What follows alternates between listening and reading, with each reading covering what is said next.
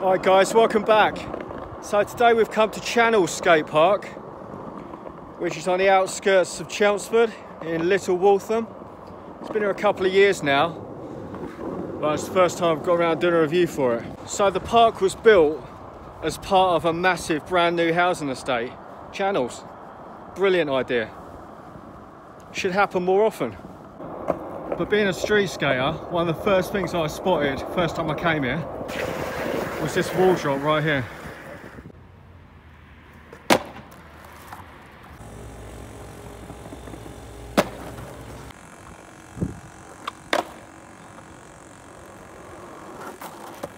So yeah, one of the first things I noticed when I came to this place was just how smooth the ground is. Polished concrete, it's got to be the smoothest skate park I've ever seen. So yeah, it's got a car park over there, right next to the skate park, which is always a bonus. So yeah, as you come into the park, you've got a little mellow, kind of bowled out section there at the bottom. You've got a nice size round rail there. You've got kind of a medium grind box coming up. You've got a real low grind box there. Real small transitions at the top, which leads into this nice mellow snake run. Some of it's got coping, other parts are just kind of banks.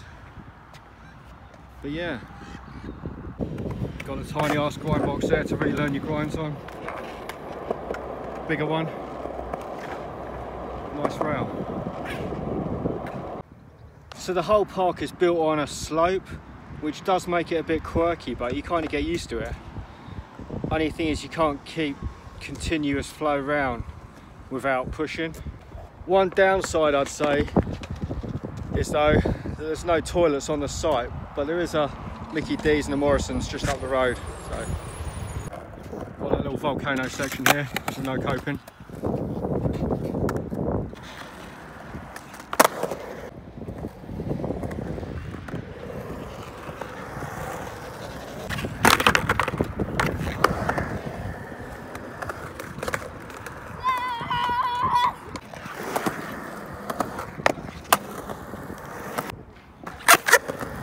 But yeah, that section at the top is just brilliant for relearning transition tricks. It starts off so low, gets slightly high up to about, I don't know, 3 foot probably, but it's just great for relearning stuff.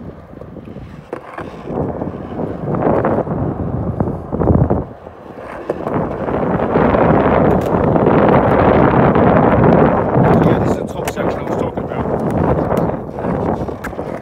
Starts off so low.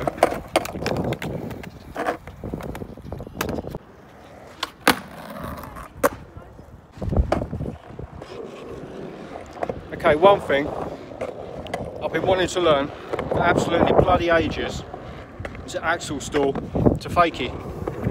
And I mean, this is a perfect park to learn it.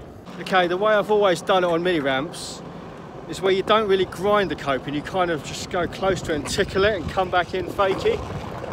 But I was watching a video where it says to do it this way.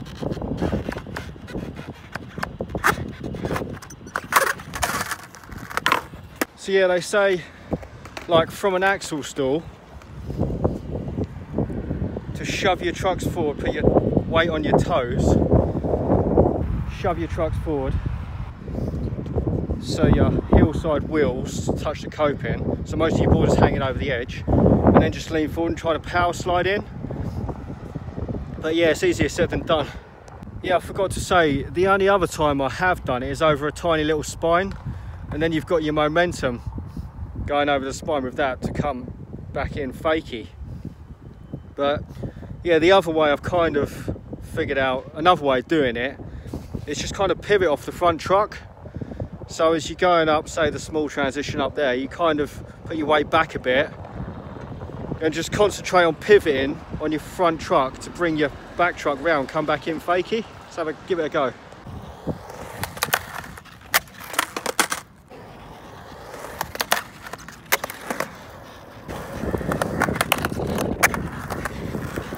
Pretty stoked with that. It might not seem like much, but that's the highest transition I've actually got one of them on. So, and I've found, like, when I was doing it, the best way was, I wasn't really thinking about my trucks being right over the coping. I was just mainly focusing on unhooking that front truck. So you gotta kind of go up, just make sure, just kind of focus on first getting into that 50-50, and then concentrate on unhooking your front truck off the coping. That's what I was doing, kind of shifting my weights back so you got less weight on the front truck, and just making sure you unhook it, because that's the worst that can happen. And it's fine on transition that low. The worst thing is that, you know, your truck's going to hook up and you get, yeah, flung off the board. But it's just building the confidence up. So yeah.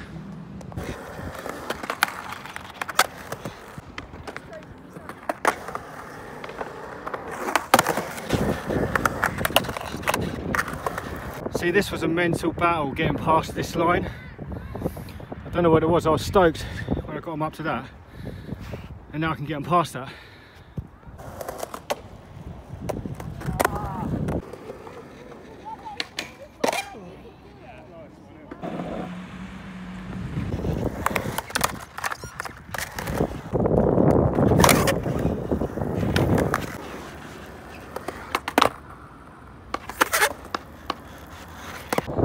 But what I've realised is, the higher up the transition you go,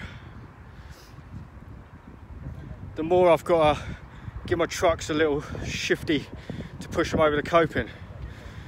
Whereas before it didn't matter because that was so low, the transition.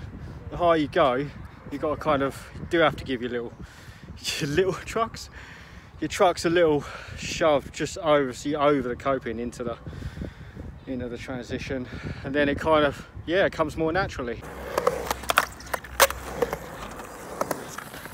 Basically, it's just finding somewhere low enough, like this place, to practice the steps to get in that. So hopefully I'll be able to take that to a mini ramp eventually. Fingers crossed. So yeah, I know it might not seem like much on that little transition, but I've been battling with that trick